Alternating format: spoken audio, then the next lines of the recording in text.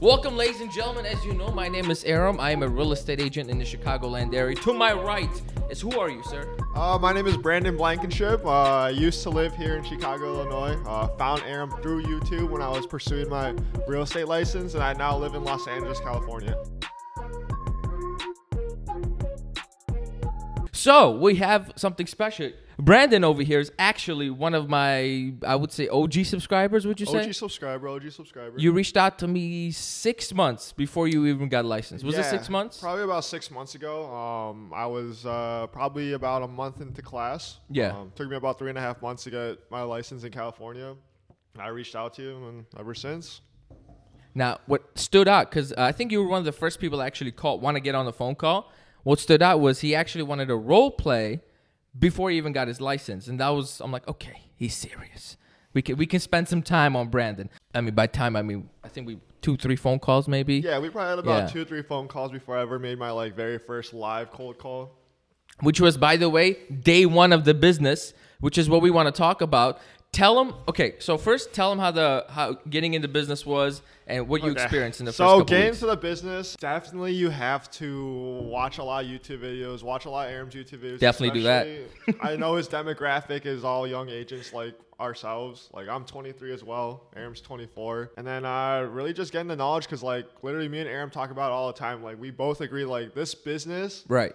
Simple. Very simple. Super simple concept, but the work is definitely hard. Don't overcomplicate the business or anything like that. Just keep working and think long term instead of short term, and then follow Aram on YouTube and watch all his YouTube videos. Not like me though. Yeah, he doesn't really. Watch all of them. Now that he has direct access to him, he does not even watch him. He's like, "Oh, Aram, I watched him." I'm like, "Oh yeah, what happened in minute 3?" He's like, "Oh, I have no idea." "Oh, you said something. Great, good point." You have a listing. I do have a listing. You've been what? You started beginning of November? Or when did you start? Yeah, mid-November. So I'm about a month and a half in right now. But when did you get the listing? I got my listing about 3 weeks into the business. 3 weeks. The craziest. 3 weeks. Craziest thing ever. Now I want to put a little caveat on this. That is very rare. So don't think that if you don't have a listing in your third week of the business that you suck or it's not working. Because it took me about, I think, 4 months to get my first listing. But I think what you did was unique. Was you got to work right away. Day one, I think I was shocked. And he hand dialed. I did hand dial for 5 hours. I'm like, are you crazy, guy? It sucked. Terrible idea. Get the dialer right away. Get the dialer right away. Correct. Yeah. So he started calling from day one, and then what? 2.5. You said 2 weeks into it, 3 weeks into it. You talked to the gentleman. Right. It was Thanksgiving. I know. It was the Monday before Thanksgiving. I got my first listing appointment. Yeah. It was kind of insane. It was literally my very first call in the town I live in. By the way, we're going to interrupt and let you know, if you're not yet subscribed, if you like what you've seen so far, please take a minute, comment, subscribe. Let me know what you think, if you like this format, or if you just don't like anybody in the videos but me. But nonetheless, give me some feedback. Now, going back to Brandon. They said they were interviewing agents because they wanted to sell their house. And then, honestly, that was the lucky part. I mean, it's a numbers game. Cold calling, door knocking, whatever it is. It's definitely a numbers game. I think I was about 3,500 calls into my career. Which is crazy. And then, I mean, the listing appointment, that's we're going to get into that later. Okay, we're going to keep this structured. So, by the way, I was actually on FaceTime with him when he got the appointment. Oh, yeah, you were. And what's a lot of new agents are worried about, what am I going to say? What if I don't have the answers? Or what script do I have to use? And I think you used Ricky Cruz, hey, is there anything I could do to help you? Yes. And then he was like, well, we're interviewing agents right now. I was like, what? This never happened to me. Yeah. I'm like, I was kind of pissed off. I'm like, hey, God, what are you doing, man? Yeah. But it was awesome to see you. And then you were hyped afterwards. Oh, yeah, super hyped. And you went on the appointment. So now tell us, you go on the appointment. What are you feeling going in? Okay. And then how did it go? So share it. Going into the appointment, I remember I was talking to Aaron. I was like, yo, well, listing presentation, blah, blah, what do I do? So I started YouTubing a ton of different listing presentations. And the one I stuck with was Kevin Ward. And with Kevin Ward's, it was pretty simple. I liked it, but then I was the whole day, because the appointment was at 1 o'clock, I just had the butterflies in my stomach this whole time. It was insane. Were you nervous, or I was the most nervous person in the world. I mean, during the whole weekend, During the whole weekend, I was just telling myself like, oh, I'm gonna get this listing. You know, I'm gonna get this listing. I'm gonna get this listing. And then, bro, that Monday came. Ever since the morning, like just butterflies, all these nerves. I had like a whole like presentation script to go in with, but then literally once the door opened, I abandoned everything. I abandoned ship. Okay, so we're back. A commercial started playing. I don't even know how long that's been up. I hope not too long, to be honest, because that's kind of embarrassing on production side for me. Anyway, back to business, because we're not here to have fun. We're here to kind of share your story, and hopefully it helps other agents who are either struggling or have questions. So you go on the listing appointment. You had this plan of what you were going to do. Yes. Right? By the way, same, literally, deja vu. Yes. You had this plan going in, and door opens. Yep. Now, let me ask you a question. When that door opened, where did the nerves go? Away, honestly. They honestly went away, yeah. Isn't that crazy? They went away, yeah. It was crazy. So would you say you were overthinking it a little bit? Yeah, I mean, I was overthinking it. I mean, like, if I didn't get the listing, it wasn't at the end of the world. Right. You know, because I was cold calling with Aaron when I got that listing appointment. I think I was, like, super hyped. But Aaron kind of humbled me. He's like, keep calling, blah, blah. You don't even have that listing yet. And I was like, all right, you're right. So I cold calls for probably about, like, 30 more minutes. I think we were only like an hour in cold calling. Yeah, that was so out of the blue. It was super quick. I mean, it was just it was literally the very first cold call in the town I lived in, which is insane. So like that was the lucky part. Honestly. That's some things you go to sleep be like, what if I called somebody tomorrow and they won? Exactly. That's why you make your calls ASAP. Now to keep people interested, you want to share the price point of your very first listing that you got within the second week? The price point of this listing is probably most likely right over $1 million. I'm going to run comps again when I get back to California. You got it listed at what right now? 1.1. So he goes. 1.1. He's not actually listed. I believe he goes on the market in like a week or so, right? Yeah, in about a week. I'll send it to Aaron and then we'll throw it all on social media. Okay, so you go into the listing point. I know you abandoned ship. So what did you do since you abandoned ship? So this is honestly literally what I did, and this is what I'm going to go with every single listing appointment I go on into the future. I was literally just myself and 100% honest that it hurt. Like, he's so honest that it hurts. Now, did your age have any, because you're young, and a lot of people, even like people at 30 years old and under, feel they're too young. Yep. Did that come up, number one? And how did did it help you or did it hurt you? So this is basically what happened during like the listing appointment is that introduced myself, obviously. They showed me the house. Then we sat down, talked business, and then we really just got to know each other. I mean, that was towards more like the end of the conversation is like. So it didn't even come up till once all the decisions were made. I honestly really just connected with them. I mean, a main thing is you gotta let them talk. You for sure have any client that you work with, for sure let them talk. Definitely I just let them talk and talk and talk, and I kind of just You did the whole 80-20 rule where you like maybe ask a question, float something up there, and then just let them kind of express how they feel. And I would just like relate with everything. Right. I got their motivations and everything like that, and I just really connected with them on like a more personal basis. Perfect. I was more than a realtor to them. They did ask how old I was, and I asked them to guess. Yeah. They asked if I was 28. I was like, I was 23, and they asked how long I was in the business, and I told them I was gonna be 2 weeks. Like, honest, 3 weeks. But I told them start cold calling right away. Yeah. And then they liked it. Now, do you think your age like would have like played any role in them not hiring you? Like, did it hurt you at all? Like, I honestly don't think so. I think being young is an advantage. I mean, nobody wants an 80-year-old who doesn't even know how to use the internet. I have all the time in the world. Well, you're a big shot now. I mean, you don't have any time. I guess I had to schedule an appointment to get him in here. I don't even prospect anymore. That's a lie. I do still prospect. prospect. He still prospects. I door knock now. Actually, it's intense. There's one thing I wanted to really touch on. Yep. We were, I think we were on FaceTime prospecting. Okay. And you were like, dude, I kind of know why people quit now. Yes. And it was like, I was like, oh, they just hit. Yep. Because it's not, the work isn't hard, right? But doing it consistently in the mind games, like what's going on in your head. Yeah, for sure. Will convince you that you're sucking. Oh, for sure. Right? 100%. So run me through what was going on in your head. Because this is what, 3 weeks in? Yeah, probably 3 weeks in. And let's just set up the scene. He was working hard. Okay, this man was cold. He was, honest to God, he was cold calling more than me. I'm gonna be honest. But I had a triple line dialer, so technically speaking, I was hitting them numbers. Yeah, I have the single line, but bum. Okay, go ahead. So why I think that people in this business quit is because the perception of real estate agents is people think it's so much easier than it is, but in reality, if you don't have money saved up, Right. to get into the business for at least 6 months, because you don't know when you're gonna get your first listing, honestly. Not everyone can be as lucky as you, big shot. Yeah, and like touching your like the best source for business and listings and stuff like that, or helping buyers, is definitely your sphere of influence.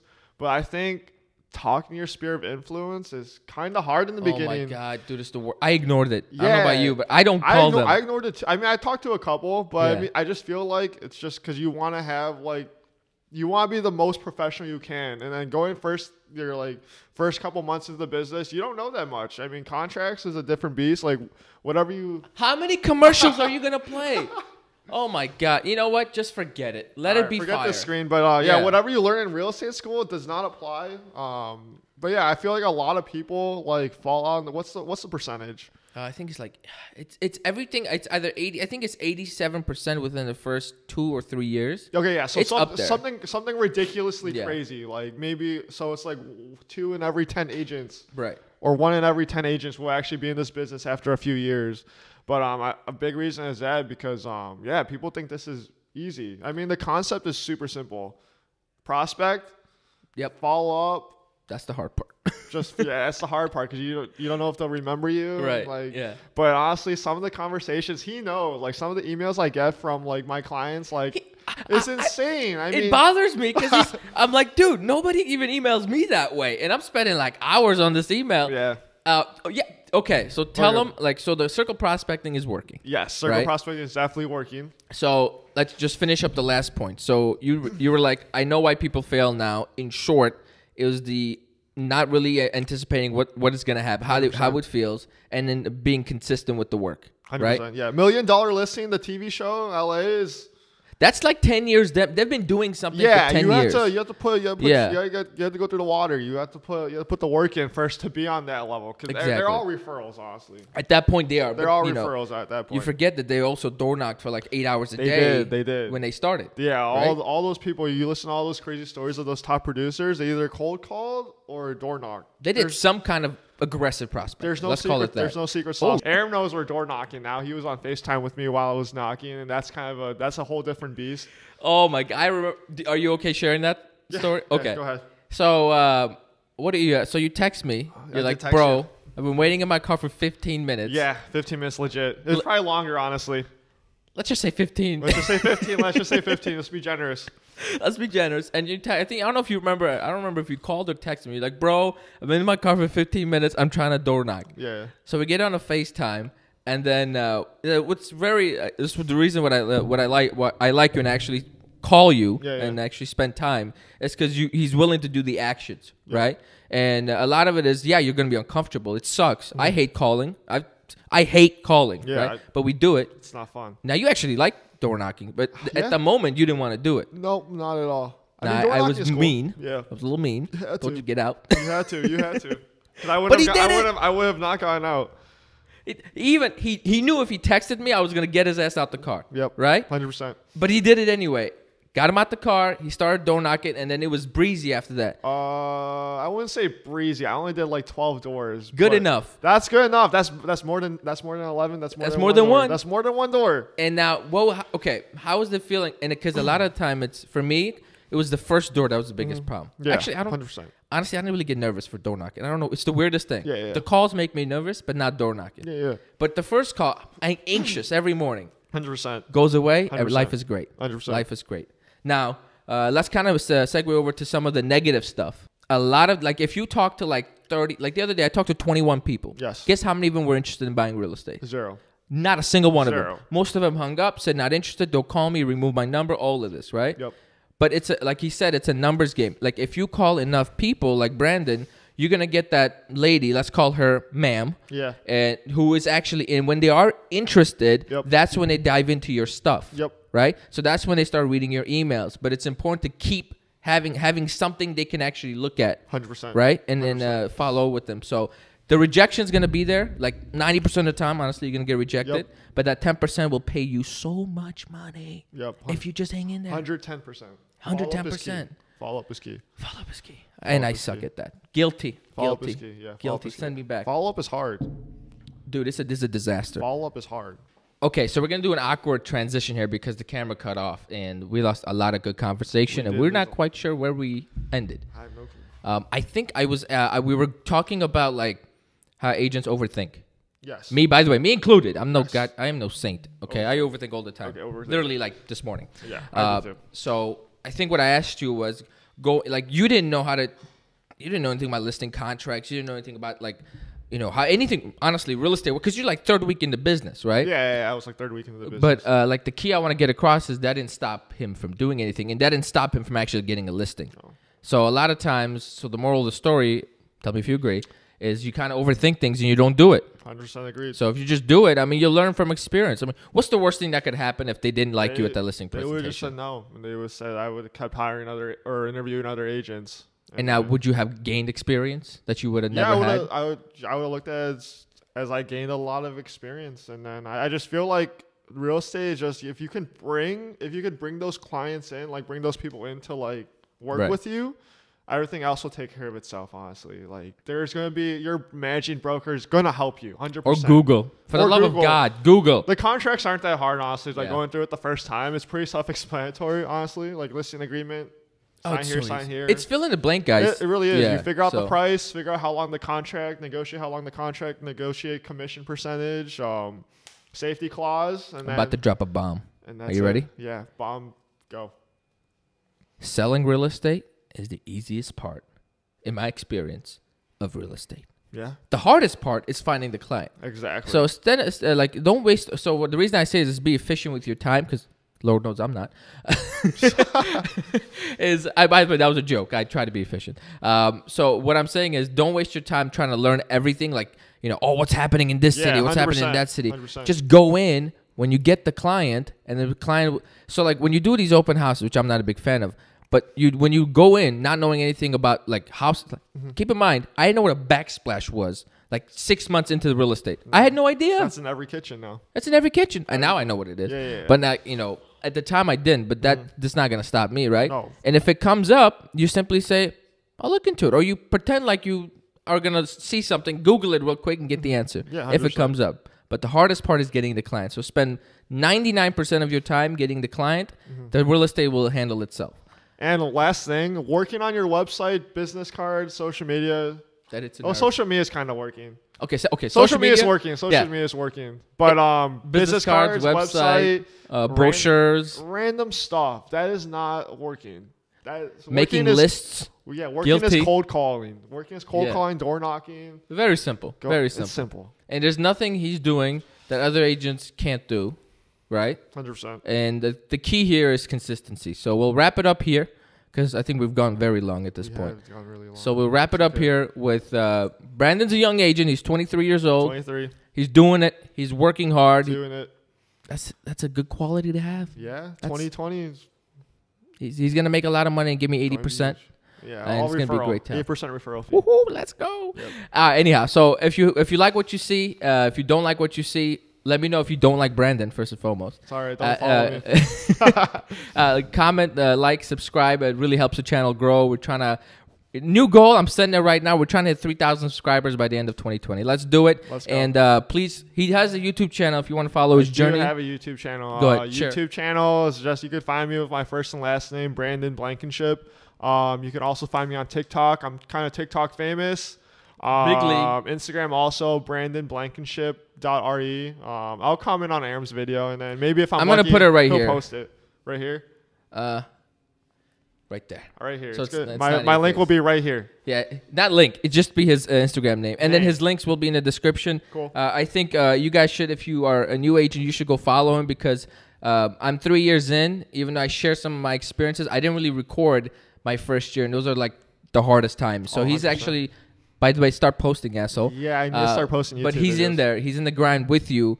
But I'm in the grind with you too. But it's different when it's new, because it's even closer to what you're experiencing. So yeah, go over there, check them out, and thank you so much for watching. We appreciate it.